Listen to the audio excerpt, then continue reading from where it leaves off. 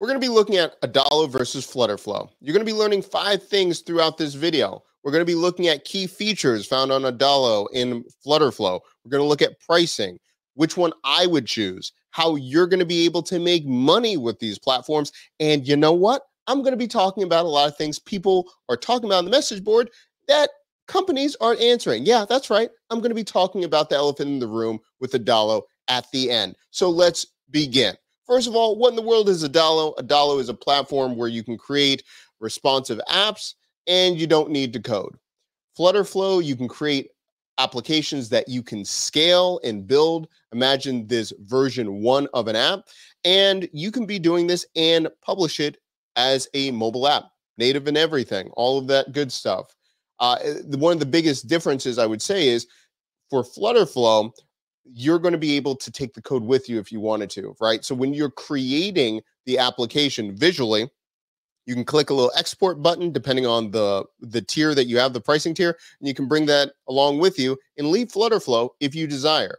That would be the summary of the two. But let's go a little bit deeper on the features, what Adalo has, okay? So Adalo allows you to have a lot of control when you're creating something visually. Let's go a little bit deeper and talk about that. If you want to build something that is also on desktop and on mobile, you can have different screen sizes. It will adjust really easily. So you can have responsive screen scaling. You can have control over the layout. You can also decide what you're going to be showing on a mobile screen and on a web version.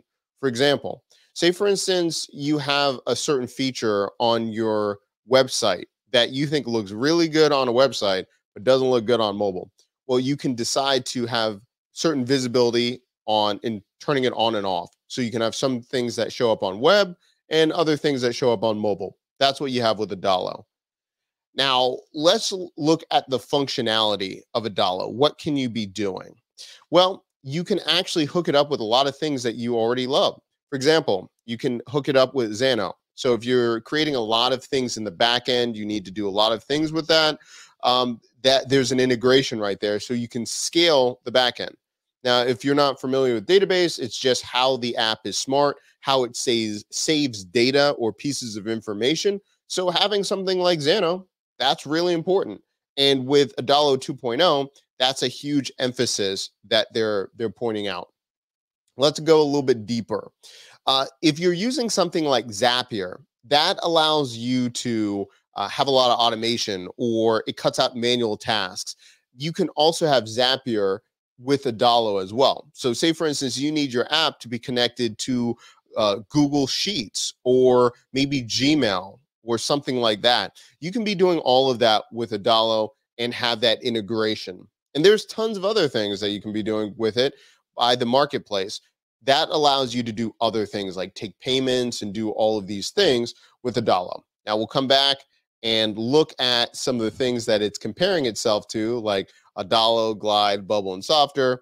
Let me know if you want me to do a head-to-head comparison. We've done it in the past, but if you want to see the new updates, we can do it. But we're going to come back to that in a moment. All right, so let's take a look at FlutterFlow and some of the features that it has. Okay, so it says turn your ideas into products, build your app as an iOS, Android, or web, all within one platform. Sounds kind of similar, right? But let's take a look at some of the features that they have. You can have animations, so you can do a lot of custom animations that you want. And also allows you to have different animation from like Lottie, or others to be able to do that. That's really important. Push notifications. You can send this to your customers. Say, for instance, if you want them to know certain information, push them to a sale, different notifications for a marketplace. You can do all of that. You can create light or dark mode for it. I love that. Dark mode all the time. And also you can have chat and group chat features in your application. Now, as we go even deeper into FlutterFlow and with Adalo, it's really important that you write down what your app needs or your project needs right now. When you're looking at all these components, it might be overwhelming and you might not know, which one do I need or could it do? Write down exactly what you need. And if you're creating a project or an MVP, a minimal viable product for the first time, think about just one major feature. You can add other things later. A lot of people are like, I want everything that Instagram has or TikTok. strip it down, think about one thing that you need to launch your product or project that you want to build. That's going to help you focus on which features you need and which platform you should be going to. All right, now let's talk about the pricing of these different platforms. That's a huge conversation, especially with no code and just these platforms. How much is it going to cost? Well, to begin, you can start for free with Adalo. You're going to be able to have a database and collections, but note right here, let me zoom in real quick. You can have 200 records per app, 1,000 monthly app actions. This is something to really pay attention to depending on how many users that you have. This can still work for you if you're just getting started to test it out, but depending on how many actions you're having the user take, you might rack up 1,000 app actions pretty quickly. You can have unlimited screens and unlimited test apps. That's pretty awesome because you can change your mind 1,000 times. They're not going to charge you if you just have all of these different test apps. It will allow you to, again, start for free and to go from here. But if you notice right here, it says one app editor. That means a person that's using it, 200 records per app. And then it says on the starter plan, that's $45, one published app. That's interesting. One published app starts at $45 a month. So this begs the question, okay, for the app version or the web version, it's not published. Does that still count? Well, yeah. So if we go down for a detailed more view, publish to web, you can do that for free. If you're going to publish it to the App Store, it's going to be $45. So I still think this is fine, especially if you're just getting, validation or beta users. Send this bad boy out, get validation, see how people like it, get them to pay for the app, and then you can shift over to starter. There's a whole other video we talk about if you're going to use ads and all of those things to make money. But if you don't have a lot of users, ads are not going to save you. You're not going to make enough money, even close to enough money for this to be viable. You need to have paying customers. You have to have a paying or a value proposition that people are willing to pay. So you can start for free, $45 per month. You get 10,000 monthly app actions. Again, there's a caveat. It really depends on how many things your users are doing. So just keep that in mind. 10,000 app actions for one type of app is going to look very different from another. An inventory app where you're just having a business take inventory is going to be very different than you trying to create a social media platform. Keep that in mind. The other things that you can be doing with it, again, one published app, custom fonts, custom domains, published to web. Okay, that's all good stuff. The only difference that I see is when you go up to the professional plan, you can publish 2 apps. That's $65. That's where you can start having design versions. I would love to know more information if that has to do with the custom, designs, if you're going to be changing it based on if it's web or everything like that. And then also geolocation. Okay, that could help if you're going to have a ride sharing app, but it even depends on the functionality of that ride sharing app, right? Just because it has geolocation doesn't necessarily mean that it will update in real time. It might just have an address, it might do calculations. I'd reach out to Adalo for geolocation and exactly what the functionality would be. Or is it just going to integrate so that you can see, it drops a pin and all that kind of stuff on a location. Now, where it says publish to web, it says publish to app stores. That's pretty interesting to me because it says one published app. I wonder what they're like the distinguishing part right there. Publish to the app store, it's $65. Let's take a look at this. Drop it down. Okay. So if you notice right here, you can have a public custom domain at $45. You can't publish to the Apple App Store or Google Play until $65. That's interesting. So I would want them to define a little bit more what a published app is versus free. I wonder if a published app is, that's interesting. So free would probably just be the beta, right? For you to send it to them. But I wonder how they distinguish publish app and just when it's a test app.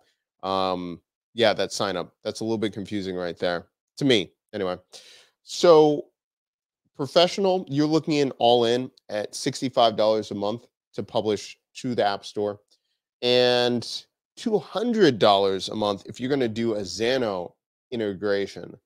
That's interesting because, and we'll give you a preview at the end of the video because we're going to talk about the elephant in the room, about the database and what that means in the background. So stay tuned. Think about that. At the end of the video, I'm going to say why that is pretty interesting, why it's going to be $200 a month with a Xano integration. All right, so let's take a look at FlutterFlow. FlutterFlow, what are the pricing? 0, 30, 70, and then 70 if you're doing per users. Let's take a look. So free, you can have two. Okay, let's go to the basics. You can do the core platform features, pre-built templates, Firebase integration. That's great. So Firebase is a Firebase allows you to create databases, and they're very expansive. And so that's really great that it allows you to do that at the free level. 2 API endpoints just means two systems talking to each other. So if you're doing stuff with APIs, $30 is where you put the code. Always a fan of it. Download the APK. 2 endpoints, Firebase integrations. Okay. At the $70, that's where it really just unlocks everything, right? You can do one-click app translations with Google Translate. Nice. App and Play Store deployment, GitHub integration. So if you're working with a team that codes and does stuff with GitHub, you can go back and forth. Unlimited API endpoints, Firebase integrations, pre-built templates. Okay, core. So if I'm looking at this, it's at $70 all in. I see no real difference if I'm going to be going with teams, but again, it's shared design library. Okay, so that would be if I'm really building out an agency, I'm looking to have a lot on my team, I would need the Teams version. $70 for all of it to be deployed. And again, even starting at the beginning, I can have a really powerful database all at $0 to really get started all the way through. To deploy, that's going to be 70. So let's compare the two. Deploying, so publish to App Store is 65. FlutterFlow is 70. Worst case scenario, if I wanted to publish it once, take all the code and roll, I could do that at $70. But there's going to be reasons why I think just managing everything on FlutterFlow is going to be a lot easier. But we go at that. Okay. Now, we went through the key features, the pricings. Let's talk about which one I would choose before we get into the nitty gritty of how you're going to make money and the elephant in the room. So if we're looking at Adalo or FlutterFlow, which one I would choose, I'm just going to say it's going to be FlutterFlow. Now, it depends on what you're looking to do in your skill level to determine which one you should use first. For example, Adalo is a lot easier to get started. You can have a lot of things that it builds out. It builds out the logic. There's a lot of things that look very easy, then you can run with it. In fact, we have a Adalo for beginners video down below. But it is also more constrictive, and you can't do as much as you can do with FlutterFlow. So it depends on your use case, what's the functionality you need, your learning curve, all of those things. But I'm going to go with FlutterFlow for all the reasons I'm about to go into. Number one, their features, that FlutterFlow's team launches a lot more. So they're constantly coming out with different features. If you want to see all the things that they do, check out the FlutterFlow blog, and they're launching things weekly. They're putting out new stuff. So check out the FlutterFlow blog. The other thing, which we go into really the pricing, is to have a robust database. I can start this from the beginning. This has been a thing for years, and I've talked about it for years. I've talked about this. The database is slow on Adalo. So when you're trying to create a lot of advanced features or functionality with the database, the native database of Adalo, it just doesn't cut it. So the next layer up that you would have to go is, I would suggest Xano. Some people use backend lists, whatever you want to use. But I'm looking at a Xano integration at $200 a month. I'm just not feeling that. I'm just not feeling that.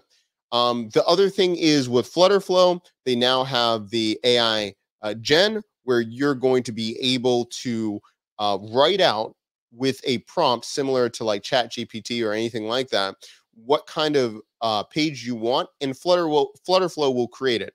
Right now, it's up to 3 pages it will create a day. I assume that will increase once it gets out of alpha, but still, that's a huge advancement. Just another way where AI is supercharging no code platforms and low code platforms. That's one of the things I like with FlutterFlow. That's just a few things. Not only that, the idea that I have control of the code, I can be working with other coders that are having skills that I am not proficient at.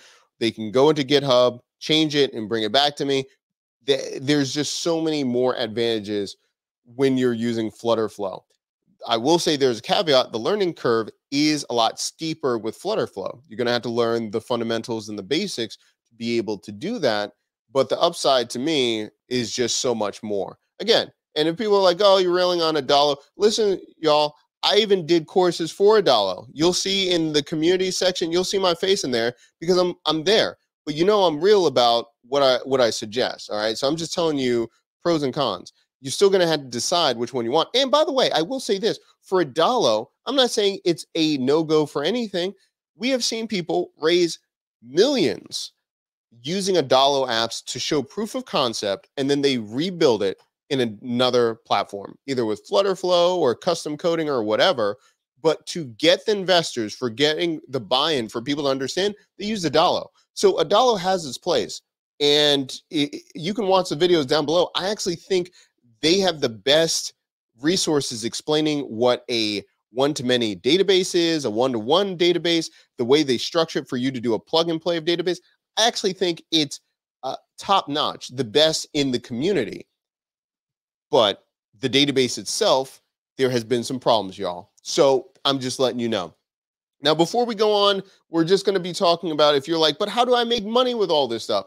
Got you for that too. That's why we have the 50+ high profit side hustles that breaks down, no matter what platform you use, Glide, Adalo, FlutterFlow, all these things, how you can start making money and think about how you can start having different multiple streams of income based off of learning these skills, releasing templates, being a service provider, being an expert, releasing courses, all of these different things and examples, and showing how much people are making. That's all in the free guide for the 50+ high profit side hustles. All right.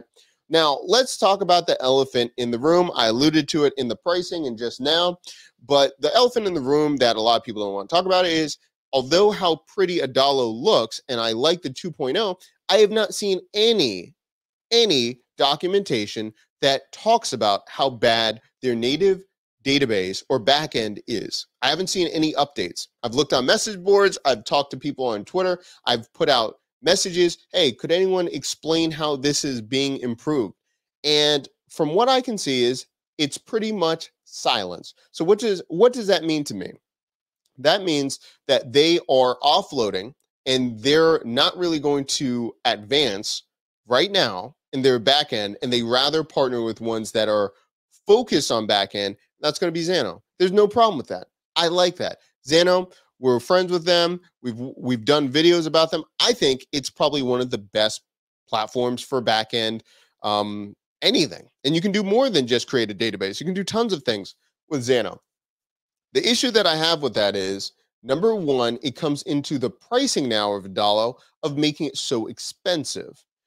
Just all in, if we're looking at $200, that's pretty high for a no-code platform. Now, again, if you have if you need to go to market very quickly and you just need speed, it still might be a viable thing. But if I'm paying $200, I just go to FlutterFlow. There's got to be something, a functionality on Adalo that I need to stay on Adalo for $200. And I haven't seen it yet. The other thing is, I don't like that they haven't addressed it. I think it's elephant in the room. I've had many discussions and I've tried to get an answer. It's coming soon, yada, yada, yada, da, da, da. Just be honest. If it's like, hey, listen, we're just going to do front end. We're going to focus on that. Get your own back end. That's fine. No big deal. But here's another thing that you're going to have to layer on, right? I just told you the price of Adalo, y'all. That's not including how much you're going to have to pay for Xano, right? Because you're paying for the front end. I didn't tell you how much it's going to be to integrate for the back end. So let's just bring over the pricing for Xano, because that's something that you're going to have to think about, the all-in price. Now you can start for free with Xano, but then you're going to have to put on $59, and that's going to be yearly. What is that going to be monthly? I have to check that. And then look, when you're scaling up, you see how much it's going to be. All right. So when you're thinking about the price of using Adalo and a Xano backend, minimum $200, and then you're going to have to think about how much the backend is going to be for Xano. Something to think about. So I don't see anyone else talking about it online. I've talked about it here. If you have more questions, let me know in the comment section down below. But that's just the reality. I don't think it's a deal breaker necessarily. And again, I've seen a lot of people make a lot of money using Adalo for their MVP. But if I'm looking to scale my V1 and beyond, I'm going to go with FlutterFlow. I'm going to go with FlutterFlow. Now, if you still have questions and thinking about, well, what does this mean? How can I get involved in no code? All those things. That's why we have the no code industry trends report, where you can look at all the future things. How are people making money? What kind of businesses are making money with no code? Are they agencies? Are they SaaS? Are they freelancers? We go through all of that in the industry report right there. Get that in the link down below. And if you need an expert, that's why we've got Docs Connections. Get help for your no code and tech problems. All right. You let us know. These are to get connected with paying experts. When you get linked up, you're going to get an opportunity to talk to them, but it costs money. I've worked with tons of great experts, builders, developers, all those things. I just want you to have a great connection with them. But guess what? These are professionals. They charge, and everyone charges a little bit different. But if you're serious and you need help, let us know. Let us know your budget, all of those things, and we'll work with those constraints and all of those things. Let me know in the comment section down below. Which one are you going to use? Adalo, FlutterFlow? Do you have more questions? Let me know, and I'll see you in the next video.